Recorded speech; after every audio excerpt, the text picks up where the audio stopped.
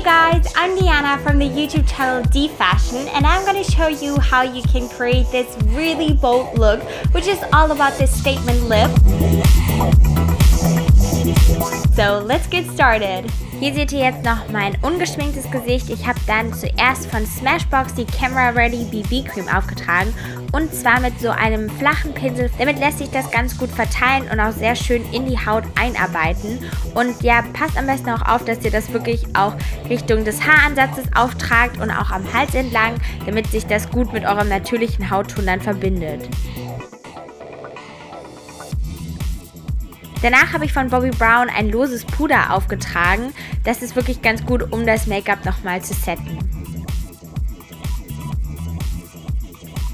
Jetzt habe ich wieder von Smashbox ein Produkt verwendet und zwar für meine Augenbrauen. Das ist so ein Augenbrauenstift, damit könnt ihr die Augenbrauen ausfüllen und mit dem Bürstchen auch nochmal ein wenig in Form bringen. Jetzt habe ich hier von Bobbi Brown so einen Lidschatten in so einem ganz hellen Ton einfach verwendet, nur um meine Augen nochmal ein bisschen zum Strahlen zu bringen. Und hier seht ihr jetzt einen wirklich wunderschönen Lidschatten von MAC. Das ist einfach so ein Braunton mit ein bisschen Schimmer und den habe ich in meine Lidfalte geblendet. Und da solltet ihr am besten auch aufpassen, dass ihr das wirklich sehr gut verblendet und es keine harten Kanten entstehen.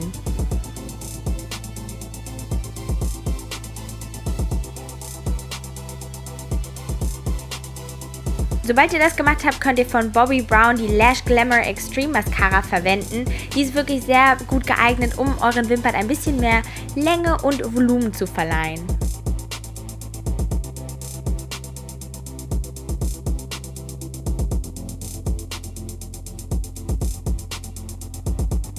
Und jetzt kommt Bronzer zum Einsatz, der ist von Clinique und den finde ich wirklich sehr schön von der Farbe. Der hat ein ganz klein wenig Schimmer, aber auch einen sehr schönen warmen Braunton.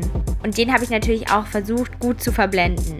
Sieht ein bisschen komisch aus.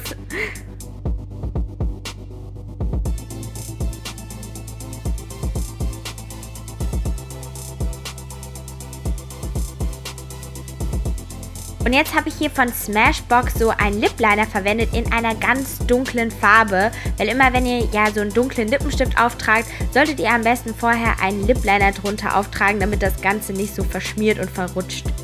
Und das braucht wirklich seine Zeit, bis das dann irgendwann mal optimal aussieht. Darüber habe ich dann die Liquid Lip Potion von Estée Lauder gegeben und das ist wirklich ein sehr schön cremiges Produkt und ja, verleiht dem ganzen Look noch ein bisschen mehr Glamour und Glanz, würde ich sagen. Und ihr könnt, wenn ihr wollt, noch Wimpern auftragen. Ich habe jetzt hier so falsche Wimpern von MAC verwendet. Ich bin da wirklich nicht so ein Experte drin und ich kriege das auch leider nie so gut mit einer Pinzette hin. Ich habe das dann einfach versucht dran zu kleben und dann nochmal mit Mascara nachgetuscht.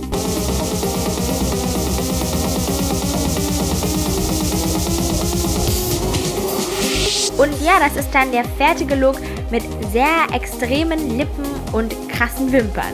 That's it. I hope you really enjoyed watching this video and please let me know your opinion about this look. And don't forget to check out my channel and subscribe to I Love Makeup. See you soon. Bye!